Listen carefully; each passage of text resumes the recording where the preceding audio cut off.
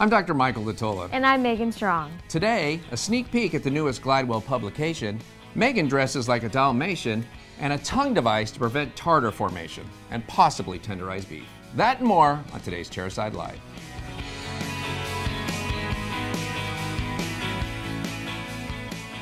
Hello and welcome to episode 44 of Chairside Live. Megan, how are you? I'm doing pretty well, but I'm recovering from a pretty nasty spill Ooh. that I took mountain bike riding. Yeah, so please excuse the bandages, but yeah, I was riding with my husband and I hit a patch of sand and off I flew. Wow, that's, you didn't have elbow pads on? Of course not. Oh, helmet? Always. Okay, just checking. All Yeah. right. Okay, good. So it looks like it's bandaged, no stitches or anything No like that? stitches, but it was not pretty. I'm hoping, were you riding with your husband? Yes, I was. Was he wearing a GoPro? Is there footage of this? I wish. He has a GoPro. I actually got him the latest edition. That's right, for Christmas? For Christmas, That's right. yes. And so, but he So he really loves it. He uses it all the time, but For- on this particular day, he didn't use it. And Okay. I'm so bummed because that was my first question. Wait, did you get that? But yeah, no, but he was there to witness it. Wow, well, glad to see that you've recovered. Yes. Somewhat. You can type. Yes, You it can read kind of news? hurts to put my elbow down, but I think I'll live. All right, very good. Well, you look a little like Betty Draper today. I know that's a reference that might be lost on you, but it's a compliment. Thanks, I appreciate that. You're very welcome. Before we get going today, we're going to do a little segment that we like to call Shameless Promotion. As you know, we usually don't do that much shameless promotion on the show, but I did want to bring one thing to your attention, and that is the new Glidewell catalog that's going to be arriving in your mailboxes soon, probably in the next week or two. Some of you may already have it. The first thing you'll notice, the first glaring omission, is that Megan and I are not on the cover. Right, what a bummer. I don't know how that happened. Maybe next year we'll hold out hope for 2014 maybe that we'll be able to get on the cover. But it's a really remarkable book. It's 120 pages of what we do here. And it not only goes into detail about the products, but it actually shows some of my cases, some of the techniques. It shows the reverse prep kit. It shows different digital impression things. I mean, it really is good reading. So I know you might see this and it comes in the mail and your first instinct is just take it and toss it in the trash. But there's some good stuff in here. I'm really proud of the effort that the marketing team here put together. It's fabulous. It's free. Just take a look and go through and you'll see some neat stuff there before you put it in your restroom or before you chuck it. There's really some good stuff. Besides detailing all the products we have, hopefully you'll learn some good clinical tips and techniques. So thank you for that, and thank you for giving us a little time to talk about that. And our case of the week this week is actually something that I saw while walking through the implant department this week, and it was something that I hadn't seen before, so I wanted to share it with you. It was a dentist who used some closed tray transfer coping, some closed tray impression copings, and then used an open tray technique to actually take the impression. Let's go ahead and take a look at that case now. I was walking through the implant department the other day and I saw something that I haven't seen too many times before, but the technicians at the implant department told me that it definitely happens maybe once a month, as frequently as that. And that is a dentist using a closed tray transfer coping with an open tray impression technique. And that never works really well, and we'll go over a couple things here so you kind of understand that. I just snapped some pictures of this case because they couldn't be without it. So you're probably familiar with this. This is a transfer coping, or some people call it an impression coping.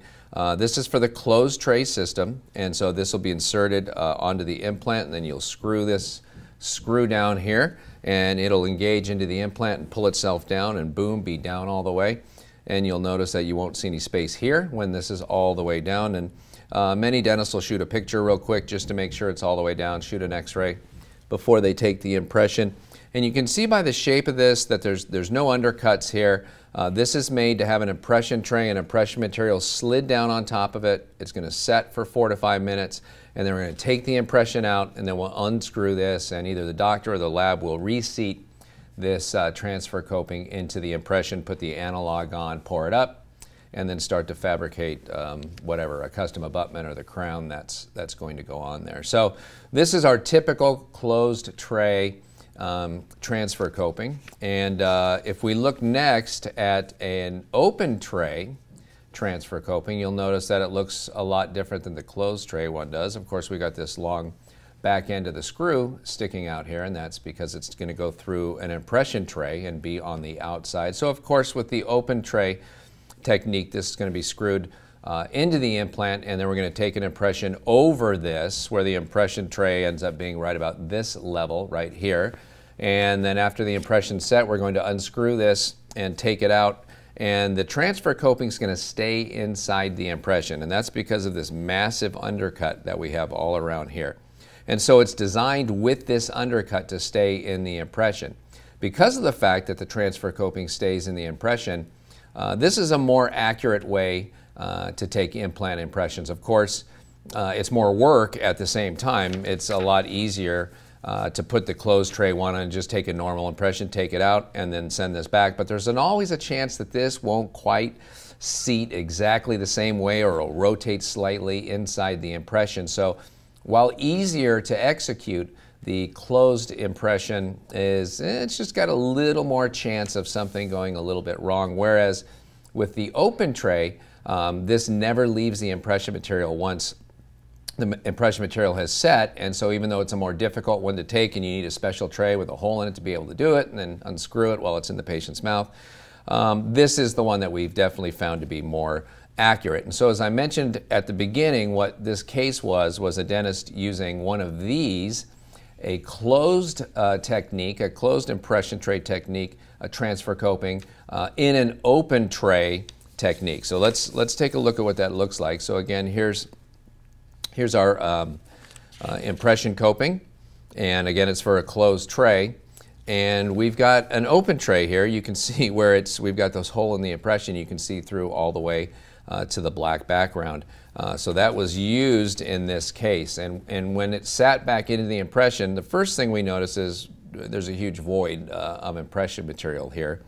That's problematic. But even if that was there, again, we're really not able to engage. We don't have any undercuts to be able to engage this inside of there if we're going to try to remove this impression with this in place. So you can imagine the forces of trying to unseat this polyvinyl impression, and without having any undercuts on that transfer coping, there's a good chance that when we pull that impression out, it's going to want to slip right off of here. And then it makes it a little more difficult to reseat. In fact, if you look at this impression again, you can see the hole that was there. And part of the issue here is because we don't have those undercuts, we lose vertical control of the transfer coping when it's done with an open tray technique like this. We need a vertical stop if we're going to use this closed technique. We need to have impression material or the tray or something to orient this so that when we push it into place, we know where to stop. When it's got this open end, this open tray approach with a closed tray impression coping, it's just going to keep sliding through that hole. There's the possibility that it continues to slide. And so here it is poking out when it came to us from the doctor. And when we go to put this in, we're not going to be able to control where it goes. There's just not enough retentive features on these closed tray impression copings to keep them in place. And you can see here, as we section an impression that's taken around one of these closed trays, that how we might be able to lose, because we don't have the undercut, so we can lose a reference point. This was an interesting one where the dentist actually used the wrong screw here in this transfer coping. And so when it came to us, you could tell that it was screwed down all the way into the implant, but it wasn't all the way down seated against the top of the transfer coping. And you can see that one of the possible positions is there's an opening right along here, but this transfer coping would literally slip back and forth where it would slide all the way up and then could slide all the way down. And you were never quite sure where it was while the impression was being taken. And so that's an issue as well if you choose a screw that's the wrong size. And what that leads to is we poured it up both ways. We poured it up when it was down all the way here and up all the way here, because it could be at either of those points or any point in between. And you'll see the difference when it's poured up, when it's at its highest point and when it's at its lowest point. The difference is, you can see most of the implant here, and here you can see it's buried about 2 millimeters subgingival. And this is again the same case, just with the lack of vertical control on that transfer coping. And as a result, this might be the one that fits, and this one might be 2 millimeters out of occlusion and not even close, or this might be the right one, and now we have an implant crown that's 3 millimeters high, and we probably can't even get the abutment in place and have the patient closed down. So really the take-home message, I guess, from all this is it's probably not a mistake you would make unless you're an implant beginner like I am. If you saw our video, my first implant, that was literally doing my first implant about 2 years ago, and I've done a few since. But I have a lot of friends who are implant veterans and of course would never make an error like this. But honestly, this is something I could see myself doing, is being told, hey, let's do an open tray on this case. And I go, okay, sounds great. And I just reach and grab the same impression coping that I've always used, which happens to be for the closed technique, even though I'm using an open technique. And even if I'm able to get access to this to unscrew it, the lack of retentive features here, the lack of undercut, there's a pretty good chance this is going to come out and we'll lose vertical control, and the lab might overseat this into the polyvinyl siloxane impression, and then everything's all screwed up. So I guess the take-home lesson is, just for the newer guys, newer to implants, to restoring them anyway, that there is a difference between the open tray and the closed tray impression copings. You want to make sure you use the right one, or we're probably going to have to start this case over from scratch again. Thank you for that, Dr. D. Well, speaking of thank yous, ask and thou shalt receive. Check this out. Wow. Look at that. That is incredible. I asked for this, what, 4 minutes ago? 5 minutes ago? I mean, we really have a stellar marketing department. The turnaround time is next to nothing. And it's already done. I love it. So we're stars. That's right. Perfect. My first magazine cover. Thank you very much. Now let's go to a segment we call Viewer Mail. This week we have 2 pieces of viewer mail for you, Dr. D, and the first one says, Dear Dr. Datola, any ideas why a patient after crown cementation would report pain when chewing hard foods like nuts or steak? I have ground crowns out of occlusion, some teeth have had endo, and no difference if it is a PFM or Bruxer. One patient had this type of pain before a crown prep on a tooth we did not suspect otherwise needed endo. Then I let him try it out for several weeks with only a temporary crown, and the pain continued. We did endo and the tooth was fine. I completed the crown, and now 6 months later on recall, the patient reports, Doc, this tooth still hurts when I eat nuts. Any thoughts? Thank you, Dr. Ron Berger.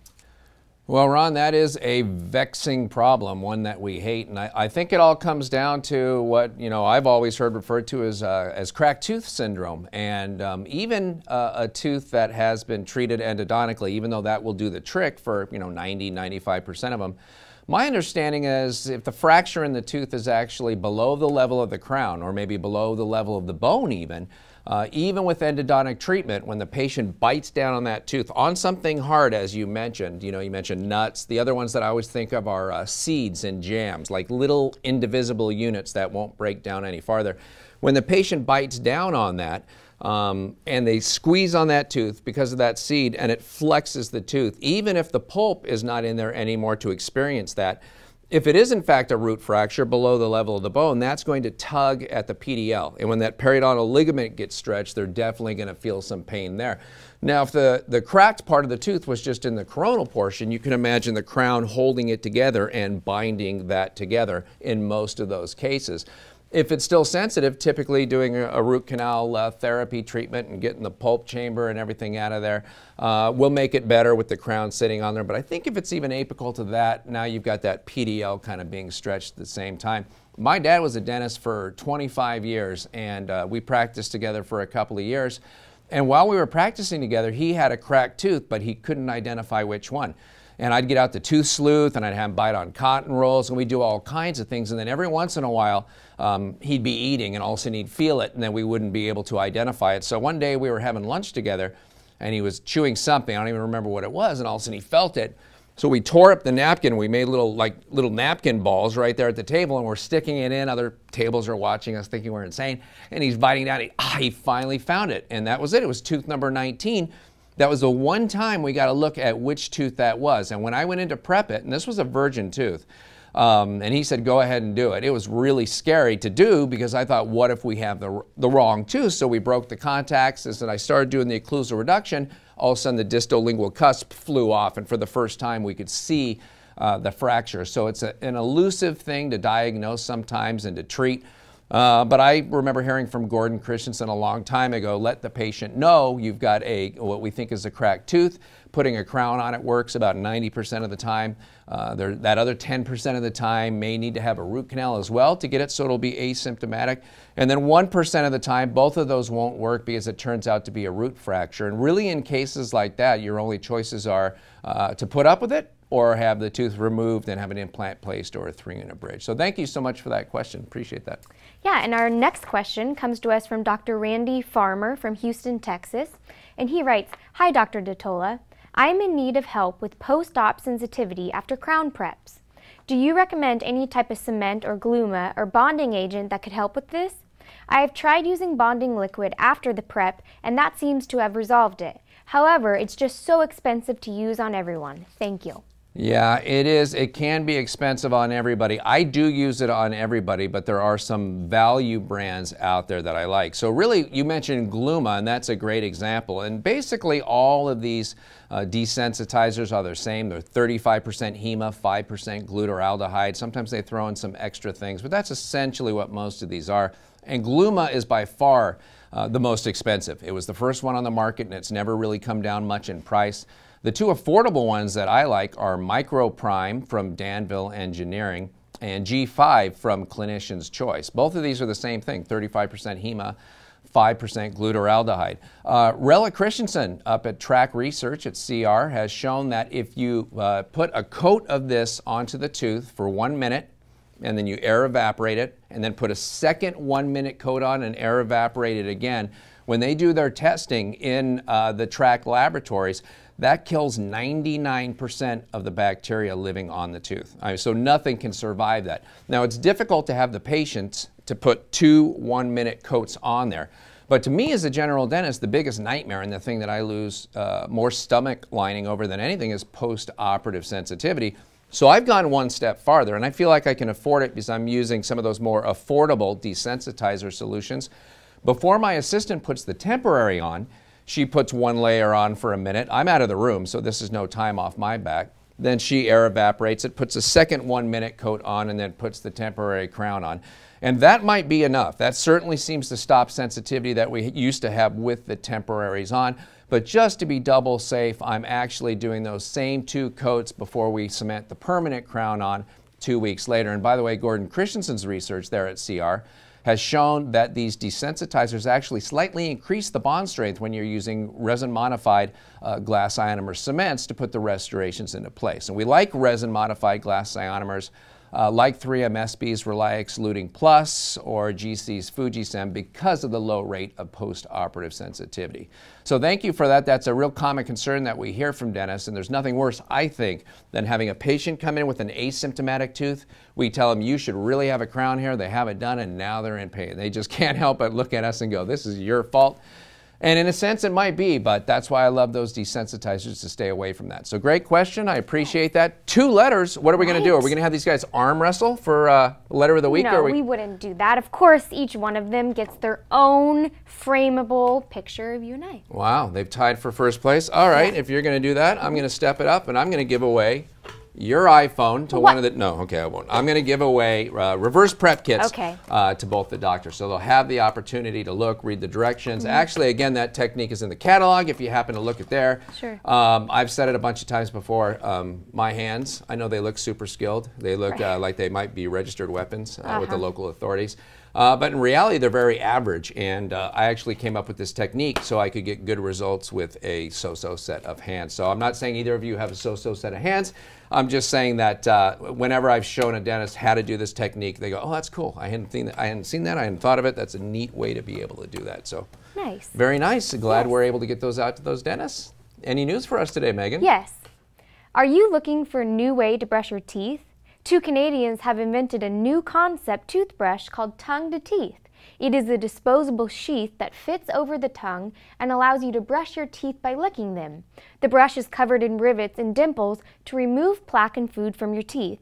The inventors are auditioning for the Canadian reality show Dragon's Den to pitch their idea in hopes of raising $100,000 to turn the product into a commercially viable idea. They also have officially applied for their Canadian patent. Wow, well, it's an interesting concept, and Sure. I want to show everybody a picture of what this looks like. It's, Right. what does that look like to you?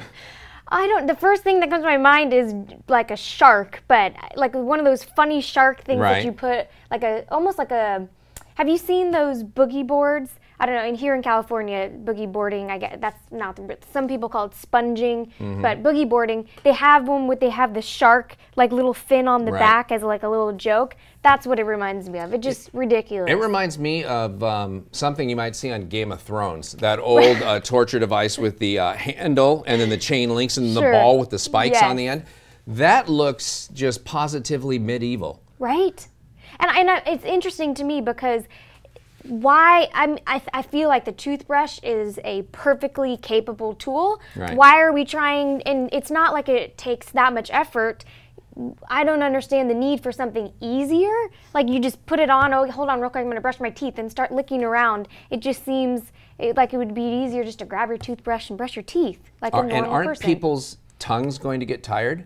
Right? From having to, I mean, the tongue is not a muscle that we work to do. You never see people in the gym like lifting, you know, tiny barbells with their tongue or doing any kind of calisthenics with their Sure. tongue. It seems like it could go really tired as you're going around doing that. Right. I don't know what the intent is. Is it that you wear it all day long? I don't think so. I think you put it on like when it's time to brush your teeth and then do it. But and then Really? it's like, where do you keep it? I can see goth kids, if it came in black, That's right. wearing this yeah. to school. And you know, that can become the new, like, flipping someone off. You just stick that out and Right. it says, hey. Or maybe, you know, the new version of a grill for the rappers and have some diamond encrusted tongue to teeth, you know?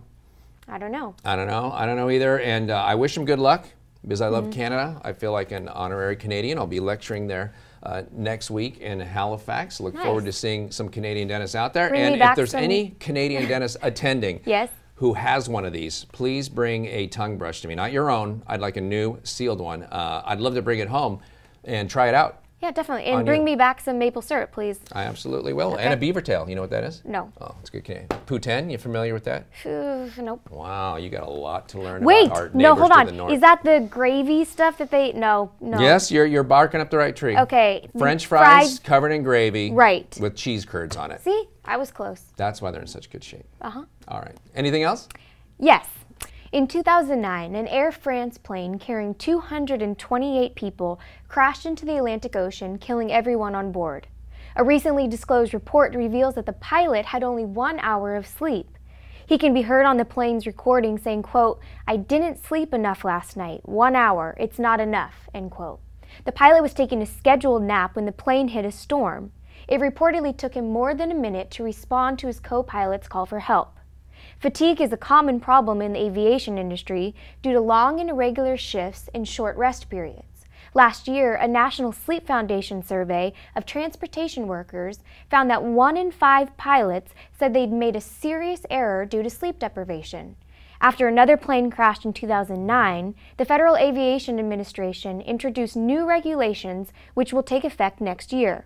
They will expand a pilot's minimum rest period between shifts and will require pilots to have at least 30 consecutive hours off once a week. And all pilots must also affirmatively state whether they are fit for duty before takeoff. Well, I'm sure they're going to say yes. I mean, I'm sure they're going to say, yeah, that's fine. But this is Right. interesting because it brings up, you know, they don't mention sleep apnea in Sure. this story at all. And maybe he only got an hour of sleep. He didn't say why. I mean, it could have been any number of reasons. Definitely. You get the feeling that had he been out partying, he might have bragged a little about that. And he Right. didn't, but it's difficult. They really haven't got a handle on why that plane crashed. But one of the things that the legislation here in the U.S. is that truck drivers are now going to have to be screened for sleep apnea. Okay. Because suffering from sleep apnea, obviously not getting good rest, one of the symptoms that you'll see is daytime sleepiness. And obviously when you're sitting in a car, that's an easy time to get kind of lulled and just Sure. falling asleep. And it brings up a bigger point, and that is we're finally seeing snoring and sleep apnea be looked at a little bit more from the dental field. These poor patients kind of slip through the cracks.